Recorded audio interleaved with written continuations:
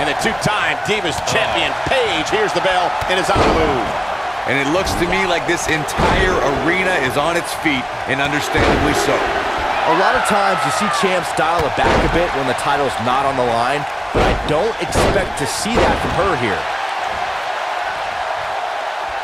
This might be it. Oh, my.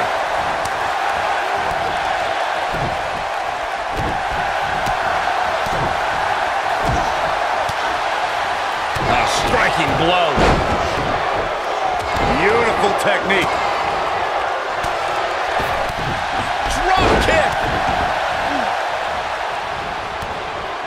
What a clothesline. Ouch. Oh, what impact. She's on the defensive now, but she knew this match wasn't going to be easy. Ouch. From the looks of things, it just doesn't appear to be her night. But hey, it's still early enough for her to get back into this thing. Super kick.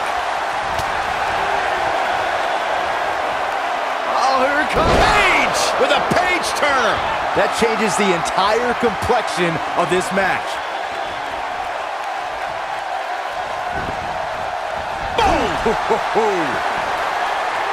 Oh, clothesline. Got every ounce of that one. This could be over. From the hallowed ground of the Hart Dungeon in Calgary, Alberta, Canada, Natalya debuted in WWE at odds with the Bella Twins and managed the Hart Dynasty to the WWE Tag Team Championship.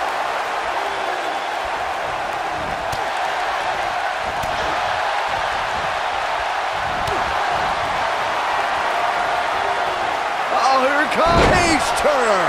Victory is on the horizon. Paige just changed the momentum of this match. Natalya began competing in singles action and formed a dominating alliance with Beth Phoenix soon after the Queen of Hearts was part of the debut season of E's Total Divas reality show and added a red carpet correspondent to her resume. Natalya Paige wants to put it away.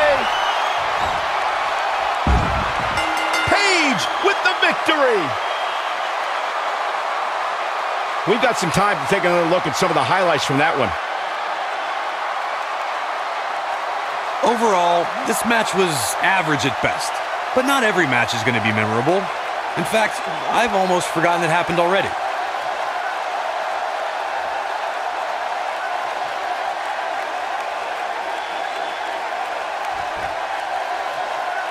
Here is your winner, Paige. What a grueling victory here in this elimination match. to be the last one standing after such a grueling encounter is beyond amazing, Michael. Matches like that are the reason why I love this job so much.